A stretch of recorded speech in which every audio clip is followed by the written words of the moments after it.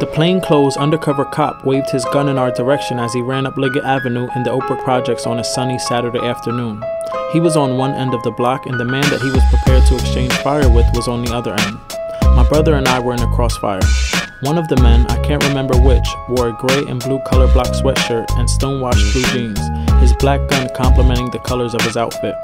Before I knew it, a jolt of fear and urgency swept over me as I caught a glimpse of my dad's face as he ran up the block. Like most of my neighbors, he was watching the drug bust that went sour and resulted in a foot chase and impossible shootout. My dad couldn't get to my brother and me in time, and he knew it.